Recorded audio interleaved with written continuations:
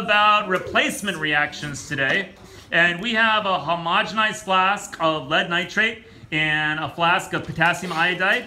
And I'm here with Darren, and he's going to add these two homogenized mixtures, and we're going to find out what happens. We're ready for you, Darren.